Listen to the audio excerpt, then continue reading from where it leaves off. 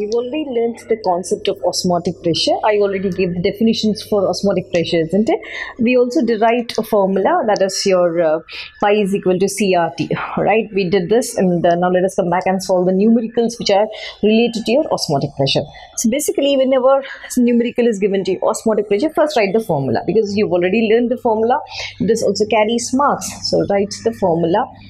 Done. Formula, yes. So osmotic pressure, pi is equal to, we very well know osmotic pressure is directly proportional to, or it's proportional to concentration as well as temperature, both the factors.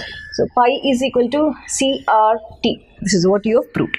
We very well know concentration C is equal to N by V. Now what is this N? N is equal to number of moles of solute as divided by V stands for volume of solution in liters. This is what we have studied, volume of solution in liters. This is your concept. Now let's write pi is equal to N by V into universal gas constant into temperature Kelvin. Yes, so again I can further write this as pi is equal to, N can be written as N is number of moles of solute, which is equal to weight by molecular weight, isn't it? So I can also write W2 by M2.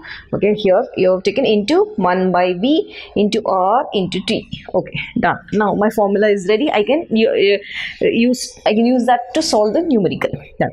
Let's see. What should I see? First note the given data and what should I calculate? So calculate the osmotic pressure in Pascals. They want us to calculate osmotic pressure, and the answer should be in Pascals itself. Okay, done. Yes, capital P small a. Done. Exerted by a solution prepared by dissolving 1 gram of polymer. Okay, this is polymer. 1 gram of polymer of molar mass 18500. Okay, they've given me mass as well as so they've given me weight as well as molecular weight. So what did they say? W1 is 1 gram. It seems molecular weight for this.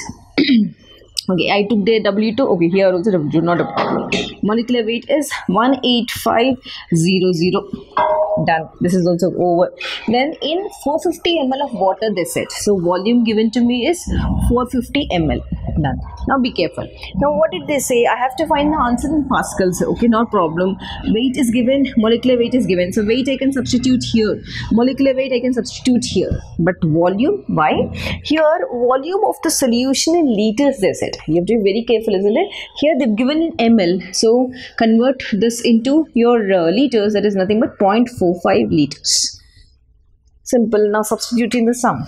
Pi is equal to, what is W2 given to us? 1 divided by 185,000 into your 1 by V is 0.45 L into your gas constant. R is universal gas constant and you have taken in liters. So it is 8.314 into 10 raised to the power of 3. Yes, Pascal, liter, Kelvin inverse, mole inverse. This is your universal gas constant, your into temperature. You have to be careful now. So temperature, what did they give me? They've given me in 450 ml of water 37 degrees centigrade they said. So 37 degrees centigrade, I have to convert it into Kelvin. In earlier numerical also we have got 1.5 degrees centigrade. So here 0 plus 1.5. So we have made it a 1.5 Kelvin. Here also the same thing. 37 degrees centigrade and yeah, plus 273. Yes, 273. This comes to 310, isn't it? Yes, the temperature 310 Kelvin. So 10, yes, 7, 8, 9, no, 310 Kelvin. Now temperature is also ready. You multiply the temperature here. So when I solve this whole thing, I get an answer of 31 Pascals. This is your answer. Because they want me to write in Pascals, so I've written 31 Pascals here. So I've solved the whole thing. Finally, come to a conclusion. Important. Writing formula, you can get marks.